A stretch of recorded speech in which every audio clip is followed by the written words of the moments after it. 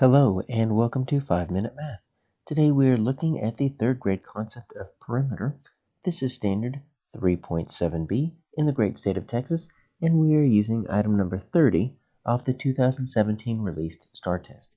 If you have not done so already, please go ahead and take a moment to pause the video, work this problem out on your own, unpause it, and then we will look at our answer together.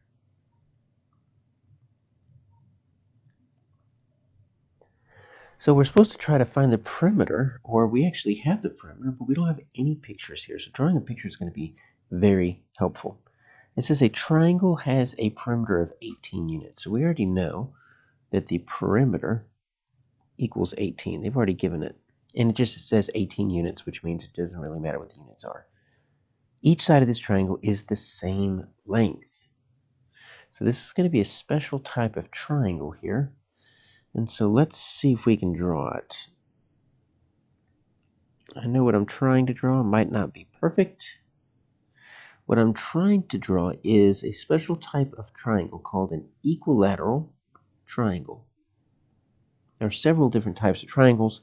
3 ways we could describe triangles by their side, 3 ways to describe triangles by their angles. But when we're talking about an equilateral triangle, we know it's equilateral because it has this one feature right here. Each side length is exactly the same. Now, we don't know what they are. That's what we need to find, the side length of one side. But let me put these little hash marks here. These little hash marks here, those mean that all 3 are the exact same size. Sometimes triangles have 2 sides that are the same. Sometimes none of them are the same. This first part right here almost spells the word equal. All we need to do is change that I to an A, so it's easy to remember what an equilateral triangle is. So we need to find the side length of one of these sides here.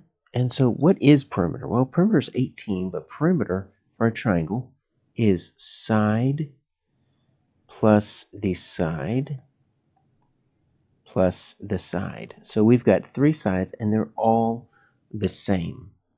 So what we need to do is we need to see if we can just isolate one of these sides. Well, let's see if we can replace this with 18. And we've got each of these sides, but guess what? They're all the exact same. So what if we took our 18 and we broke it up into 3 equal parts? Because this really seems like, since they're all exactly the same, this might be a good division problem. So if I were to take my 18 and I were to divide it into 3 equal parts, let's see if that would give us an answer that would work.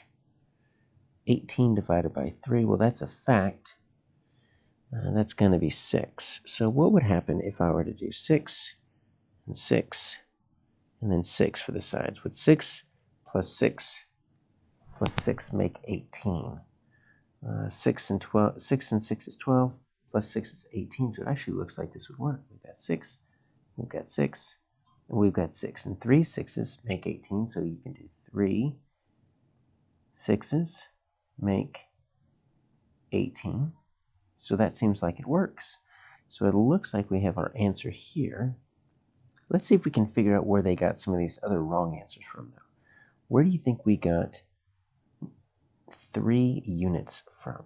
Well, probably this 3 simply came from 3 sides of a triangle. And so remember, we didn't have any picture to begin with. And so when we're looking at a triangle, we know a triangle is 3 sides. So if you chose 3 sides, that's probably, this is a good start, but that tells you the number of sides of a triangle, not how long each triangle is. This 19, this is just strange because all this is 18 plus 1, so this is really just a guess. You got no idea what it is, and you're just guessing. This 54 is interesting because instead of 18 divided by 3, guess what happens if you do 18 times 3? Well, you're going to get 24 there. 3 times 1 is 3. That's going to get you 54. But what they're wanting here is 18. You said 3 sides of 18. That's not going to work, because then that makes a perimeter of 54, and you want the perimeter to be 18. So our answer is G.